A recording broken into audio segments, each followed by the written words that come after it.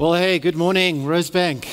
Or should I say good morning again, since we've already said good morning via the screen. I feel like you've already seen enough of me this morning. I just can't seem to get away from those cameras. They are following me everywhere, but this is far better, right?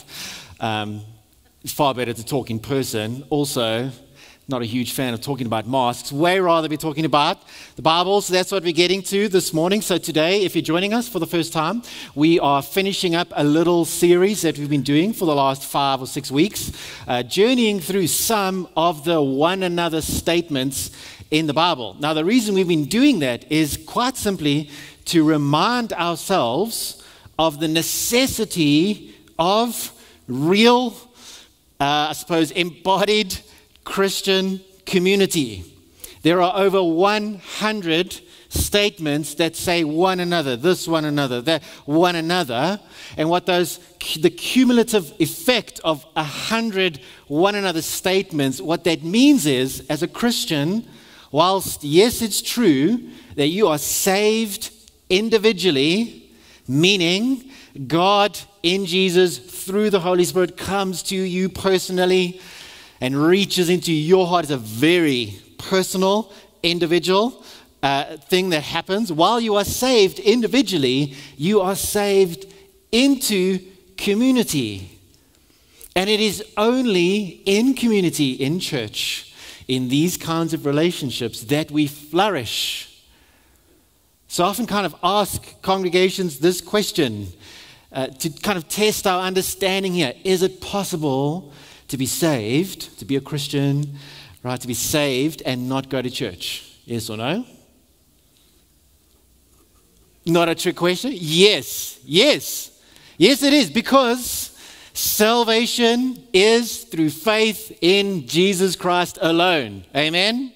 And we got that part down. We've got to be clear about that. Salvation is through faith in Jesus Christ alone. It's possible to be saved and not go to church. Yes. Second question, is it possible to flourish as a Christian and not be in Christian community or not go to church?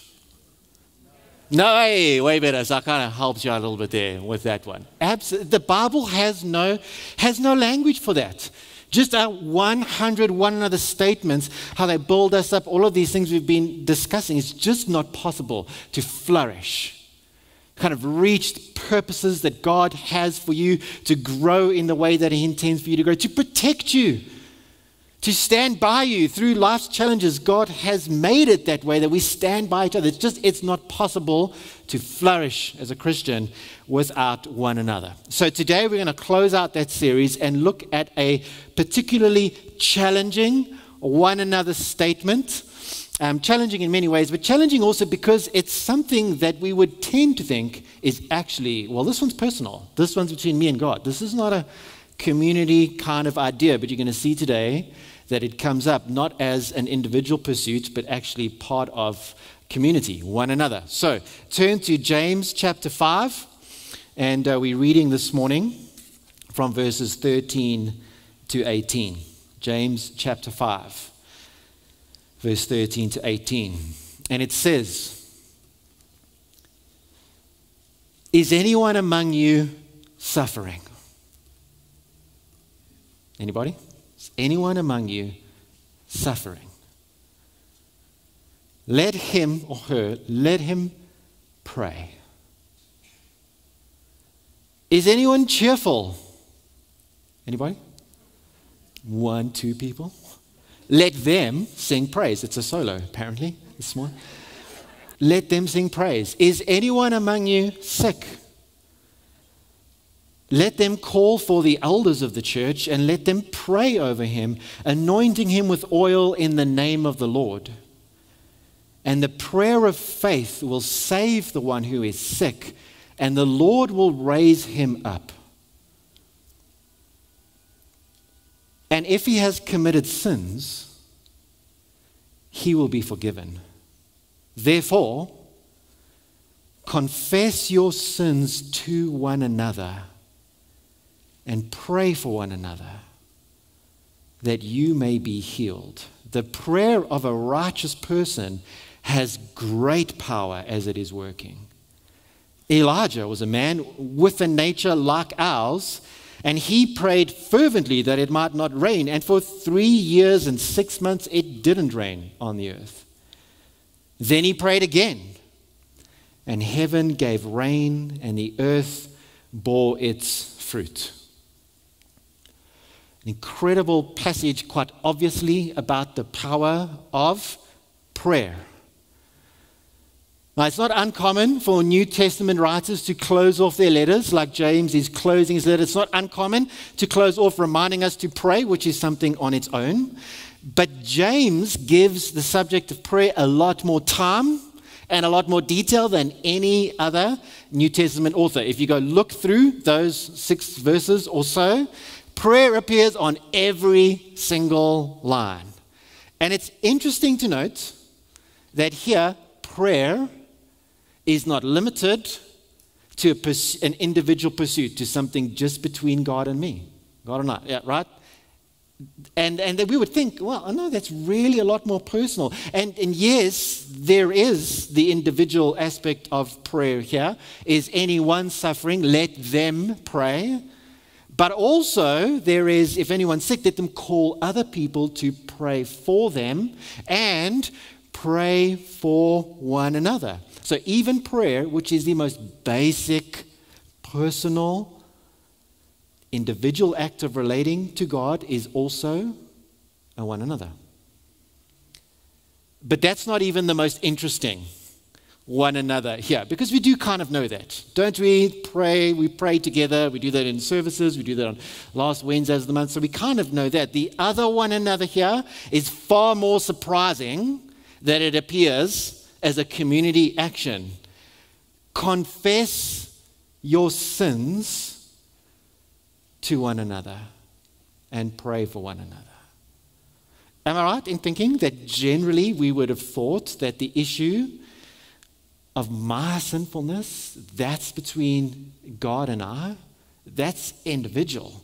That is not a community event. That's what you would think. Yet here, confessing your sins is a one another statement. It's fascinating, and that's what we're going to explore today. Before we get there, though, I think we have to take some time to just try to understand why James is including the subject of confessing sins to one another quite clearly while he's talking about prayer and talking about prayer for healing from sickness. You've got to really see this confess your sins comes sandwiched between these powerful instructions on prayer. And if you read the flow of sick and pray for sick, confess your sins, therefore you may be healed, it seems that what James is saying is that sometimes it would not be enough to only pray for healing. Sometimes it seems you would need to be confessing sins as well as praying for healing. It seems as though to James there is sometimes a connection between physical sickness and suffering and sin. That's the way he's talking about this. And I think we've got to explore that. We've got to understand this, right? Because does that mean that if you are sick or if you are suffering, that it is because of some particular sin in your life? We've got to try and understand this. So let me ask, does all sickness come from sin? No, all right. This is why I love preaching with people there. Some say no, some nodding their heads. Answer, yes and no. Yes. So I'm just tricking you this morning, just like, hey, enjoying the interaction here. Yes, in a general sense, because there would not be any sickness on the earth if it were not for sin in the first place. In the beginning of the Bible, Adam and Eve are living in perfect relationship with God. There was no sickness. And when man first fell, first disobeyed God, and sin entered the world and entered humanity, then sickness arose.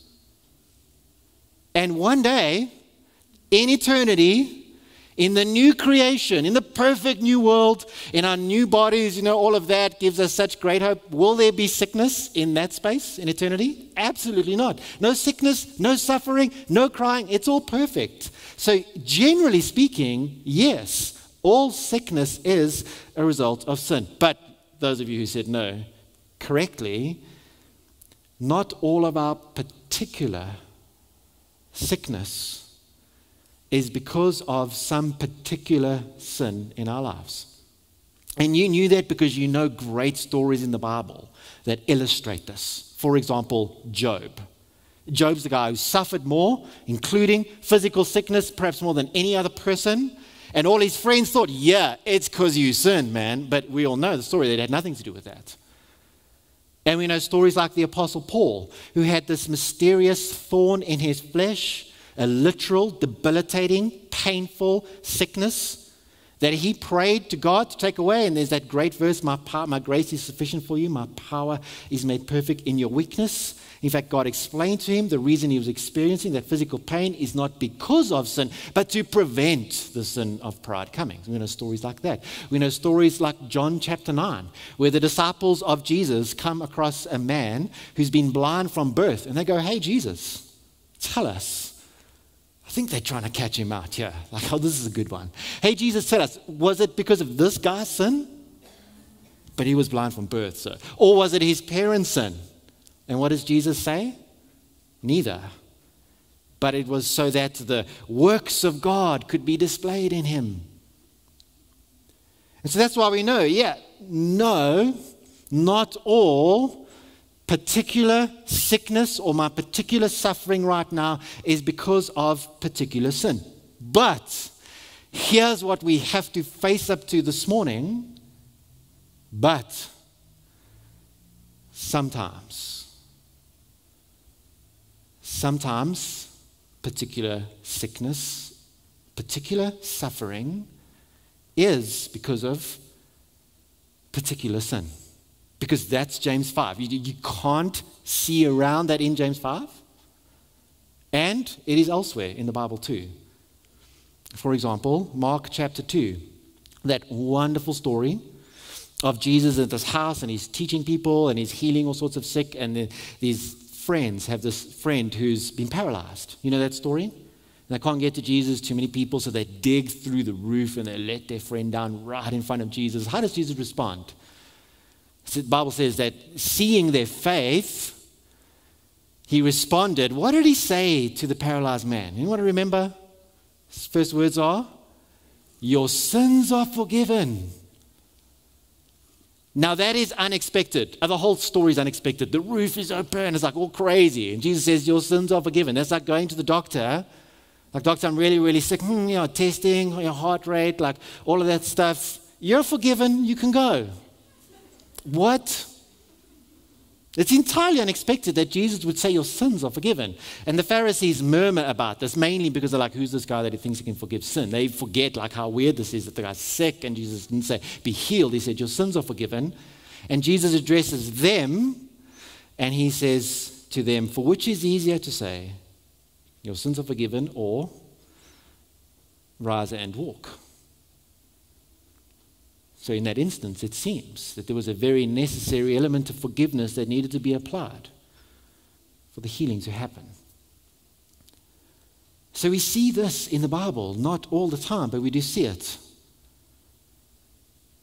And I think the reason we need to pause and take stock of this is simply because we should never, ever underestimate just how connected our physical and spiritual lives are. See, we tend to do that. We tend to compartmentalize things, but the Bible doesn't talk about humanity like that. When Jesus says, love the Lord your God with all your heart, mind, soul, and strength, he's not really looking at different compartments. I mean, you go through them, heart, okay, what is that? Maybe that's like my feelings, okay. Mind, that's my thinking, okay. Like strength, that's my serving. Like soul, like what is that? But when he said that, he was talking about love God with everything. It wasn't meant to be this exercise of neatly dividing up your life.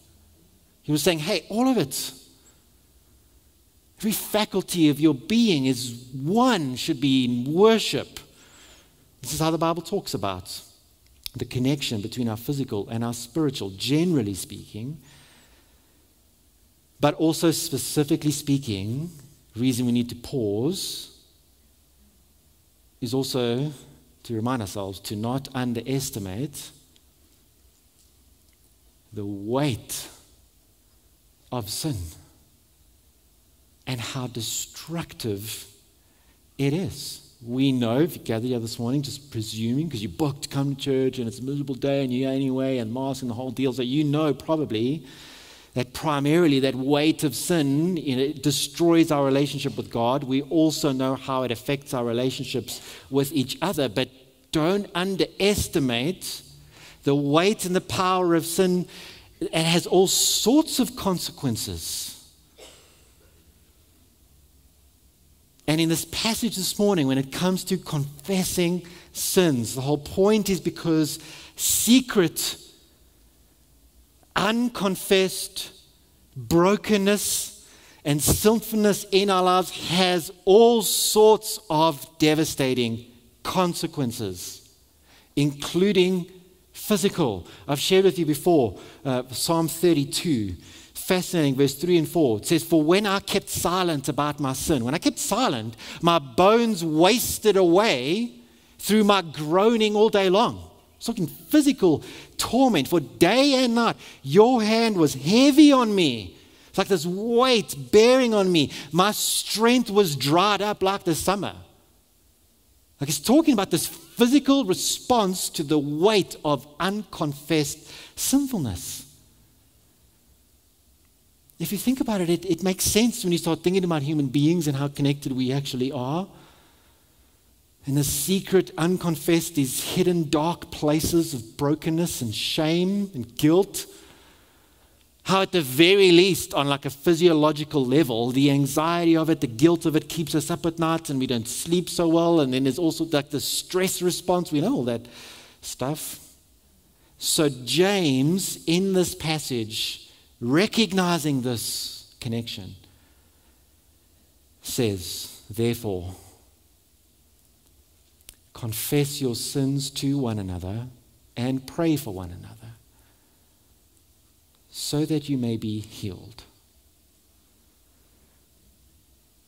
Because sometimes praying for healing goes hand in hand with confessing sin. And sometimes, let me say this, sometimes staggering, supernatural healing comes from sin being confessed. Now, I want to just kind of put a little disclaimer here. That does not mean that the right response now is if you're sick, or you're probably not because you shouldn't be here, you're not allowed here if you're sick. If someone else close to you is sick and maybe terminally sick and you're really struggling with it, that you need to now go and like, "Hey, what's your sin?" And go into this deep, dark dive to try and come up with something. When James says, confess your sins, the idea is it's already there. You know what it is. It's not some introspective journey to find something. It's there. You know what it is. Now let it out into the light. And confess your sins. And hey, let me just say this. One last thing before we get into the actual what it means to confess one another. Hey, even if there's not a connection between your physical circumstances and sin, it's just never a bad idea to be letting sin out. And so you literally have nothing to lose from it. Amen? Makes sense? So now that we're on the subject of confession, let's really get into it. What does it mean? Why, more importantly, why would we do this really uncomfortable, awkward thing of confessing our sins to one another? So, it's really interesting about this idea of confess. The moment I started talking about it, you're all thinking, yeah, sin, and it's this dark, and it's this uncomfortable, shameful, really awkward thing to do. But in the Bible, the word confess is used in a couple of different ways. And what it literally means, confess literally means is this: to declare what is true about you. To declare what's true about you. So it's not always used in a negative sense. It is sometimes used as a word for, get this, praise. Because prayer is also declaring what's true about you. Your affection for Jesus and your loyalty for Jesus, that's used as the word confess is used in that instance. Let me give you an example. Philippians 2 verse 11 says, so that the name of Jesus, every knee shall bow in heaven and on earth. This is a powerful verse. And under the earth, who's that? I don't know. And every tongue confess that Jesus Christ is Lord to the glory of God our Father. You've heard that, right? Confess. You just never thought about it as the same confession, because when we think confession, we think about digging up some deep, dark, depressing sin and confessing it in a shadowy booth to somebody. And understanding, at essence, what confess means is simply declaring what's true about you is really helpful, at the very least, in framing this conversation, in rescuing it from being just this depressing subject.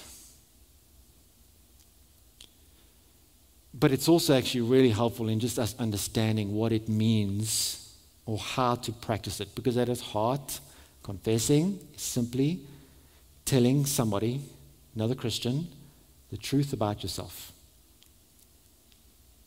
And so quite simply what it could mean is going up to another Christian and going, hey man, tell me what's true about you.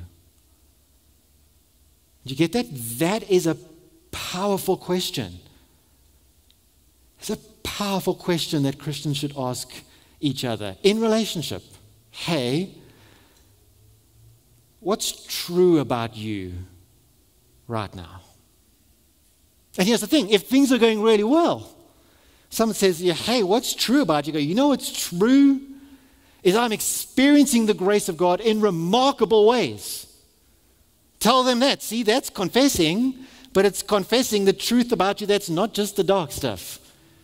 But it obviously, because we're fallen human beings, will include the things that we are struggling with.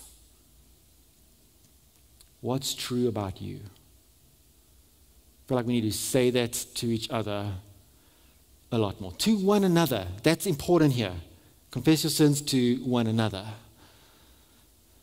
Not to some special person, not to just a pastor or a priest, one another.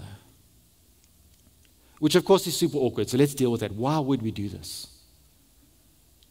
Why would we go through this really uncomfortable conversation of sharing with someone what we're going through? So I want to spend some time here because the Bible tells us this, because it is a critical means or tool in overcoming our sinfulness. So here's a few reasons why you would want to do this. Number one, because confessing, speaking out, declaring the truth about our particular sin in detail attacks the power of sin over us. Here's what I mean. On a very simple level, a large portion of the power of sin is its secrecy. Habitual, repetitive, especially kind of addictive sins thrive in secrecy, in anonymity. Thrives, it grows, it gets strength from secrecy. The moment it is no longer a secret, it immediately loses some of its power over us. Because sin thrives in secrecy. Which is why these days, so the digital age, like we need to talk about the effects of the digital age, and obviously we're not against any form of technology because, hey, right now there are bunches of people watching church on their TVs. But there are some incredible dangers, particularly when it comes to the area of some of our deepest, darkest, habitual sins.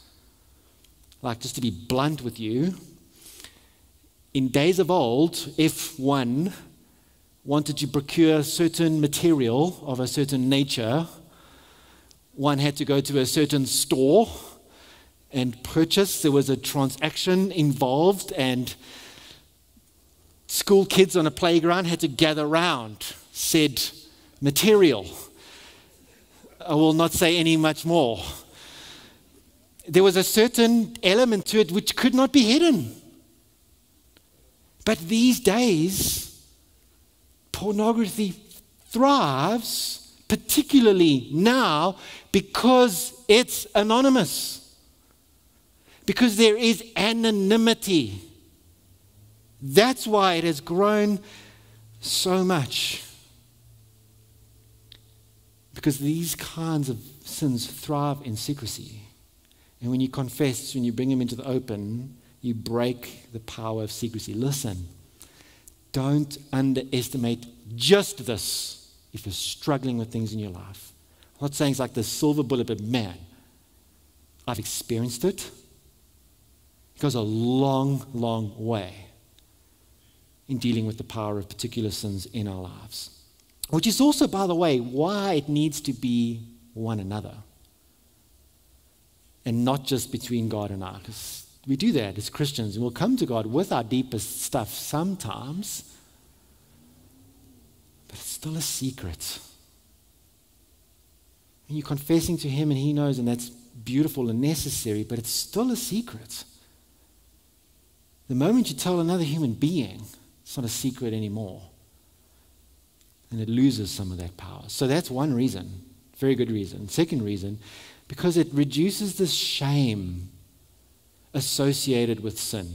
This one's a little complicated because shame is so complicated. But how I think about it is shame is primarily relationally associated. Shame is something we experience. It's got to do with how people think of me because I've done this. So when it's just a secret, in my mind, and I'm not a psychologist, so I may be wrong here, but in my mind, it's not so much shame that I'm experiencing, but the potential for shame. The potential, if this gets out, if I lift the lid on this, then shame, once it's exposed, then it becomes full-blown shame, and I don't want that. So shame is necessarily relationally orientated, but that is exactly why it's got to come up relationally. And that's why the Bible says, do this with one another, as in another Christian has to be another Christian. Because it is the other Christian, a gospel-centered Christian, who when hearing this, when you've lifted the lid on your potential shame and it's out in the open, they apply the gospel of Jesus Christ. They remind you you've been forgiven. They remind you Christ died on a cross. Especially for that, they remind you that there is forgiveness and healing, and as the lid is lifted, as the lift is lifted off, and this thing pops out, it actually dissipates right away when you're with another Christian. So it's counterintuitive. I don't want to let this out because then it becomes shame. But when you do it with a Christian who brings the gospel back to you, it dissipates. Third reason why you would want to do that is because it counters the fear associated with sin. There is fear associated with sin. If you're living, and when I've lived with this kind of sin state, make no mistake, what you're experiencing, part of it is fear. Which is also why there are physical consequences when you live in this constant state of fear. And here's the fear. It's anxiety over potential exposure. So when it's down there in the dark, there's anxiety that someone's going to find out. And the thing is, as Christians, there's this latent anxiety, not just because you're worried someone's going to find out, but because you know God already knows. Which means, just by the way, there's no such thing as anonymity. God already knows. And as a Christian, you also know verses like Luke 8 that one day it will all be exposed. For nothing is hidden that will not be made manifest, nor is anything secret that will not be known and come to light. And so what we can't put our finger on when we're caught in something, and this anxiety and fear is this. Fear of exposure and the fact that God already knows and that it's going to be manifest in some way. And here's the thing. When we confess, immediately all of that pressure falls away because now somebody does know. and they've loved you in return. And that fear and that anxiety disappears right away. Last reason. Do you need another reason? I feel like we've got enough. You had me at 1. That's what you're thinking, right? Well, we've got some more time. So here's number 4. Paves the way for restoration from sin. Because ultimately, we don't just want to be forgiven. We want to be restored. Sin is broken relationship between me and God. And we want to be restored. And between people, we want it to be restored. And when you confess with another human being, generally speaking, you can't hide the details. And this is important. Confession means bringing the detail. Because another Christian will ask enough about. They won't let you hanging it. You know, if there's something going on in my life. They'll go, what? You know what I mean? Which is necessary for restoration. Because here's what we do again, as Christians, generally speaking, is we might be willing to, in this general sense, say, yeah, man, I'm a sinner, which is an important thing that we just always know. And there's grace. Like, that's life. That's Christian life, grace. And that's good, but that's not enough to bring restoration. For example, when has it ever hurt if you've been in an argument with a friend or a spouse, and maybe the argument's built, and like now there's been time. You know that friend that you haven't spoken to like in a long, long time, and then eventually you're like, man, I'm so tired of this. And you send them a message, whatever I've done to hurt you, I'm sorry. Anyone tried that? No, confessing your sins. Thank you. See, people are getting that this morning. We've all done it. Whatever I've done to hurt you, I'm sorry. Listen, when has that ever worked? Ever. Let's just be honest. Whatever I've done, I'm sorry. It's never worked because it's got to be particular. It only works when we say, hey, I realized that day I said this, I did it. Like, am I right? That's when restoration happens. And we kind of do this with God all the time, generally. But with a person sitting, interrogating us, which is what they should be doing, this comes out and restoration can happen. So, when we look at all these reasons, is it any wonder that you find Jesus in his time on earth walking and interacting with people? Is it any surprise that this is what he's constantly doing? Drawing people's darkness out of them. For example, last story, and then we'll close. Famous story of the Samaritan woman. Jesus is journeying, he decides to go through Samaria, a whole cool story there, stops at a well, he's thirsty. No, he's not. He went 40 days without it, but he stops at this well, it's Jacob's well, that's super cool, and there's thirsty, there's a woman there, and he asks her for a drink of water. That exchange is amazing in so many different ways, the things they talk about, and living water and worship and this whole thing. But at one point, Jesus says to her, out of the blue, hey, why don't you go get your husband? You know that part of the story? And she says, I don't have a husband. And Jesus says, yes, I know. You've had 5 husbands. And you're currently in an adulterous relationship. So he knew that about her. You would think that's insensitive. Wow, they're having a fabulous conversation. It's really spiritual. It's wonderful. We should worship in spirit and truth. You'll go on with that all day. Why ruin the moment by bringing up this awkward thing? But that's what Jesus does. He draws out the particular hurt, brokenness. And so he tells her the story, and it carries on as this wonderful exchange. But don't miss the kicker of the story here. After this incredibly awkward, uncomfortable part of the conversation that leads to confession, and in the context, living water, it's beautiful. This is what happens. Verse 39, John 4, where the story happens. Many Samaritans from that town believed in Jesus because of the woman's testimony, which was, he told me all that I ever did. He knows everything I ever did. And because of this, it was so amazing to her that this darkness was exposed and brought to the light in the context of living water and healing. She went and shared. Revival broke out. That's what happens. I mean, corporately, yes. But personally, that's the power of it coming out into the open, into the light. And corporately, if you track revivals in history, the real, genuine moments in time when God transformed countries, revivals were always marked by repentance, a knowledge of sinfulness, a confession of it, and a new holiness coming out. Like, that's how powerful this is. So don't underestimate. It's such a simple, it's just one line. Don't underestimate the power of confession to bring healing in way more ways than one.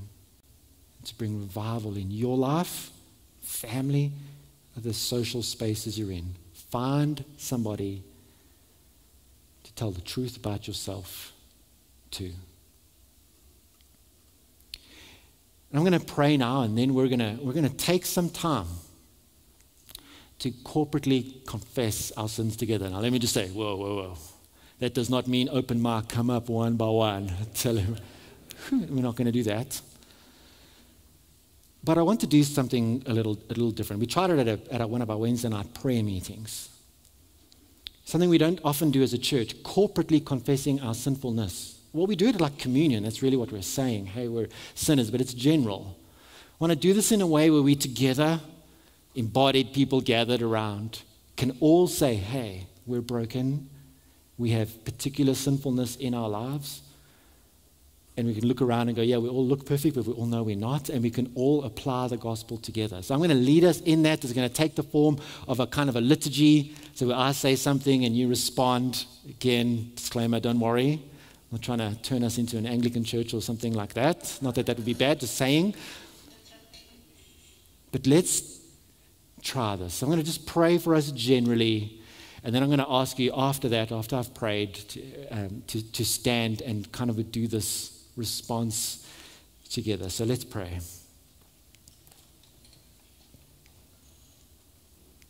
Lord Jesus, we know that we can boldly approach your throne, the throne of grace, and receive mercy and receive grace when we need help. And we don't know why we don't do this. What stops us from doing this? Well, we do. It's our pride.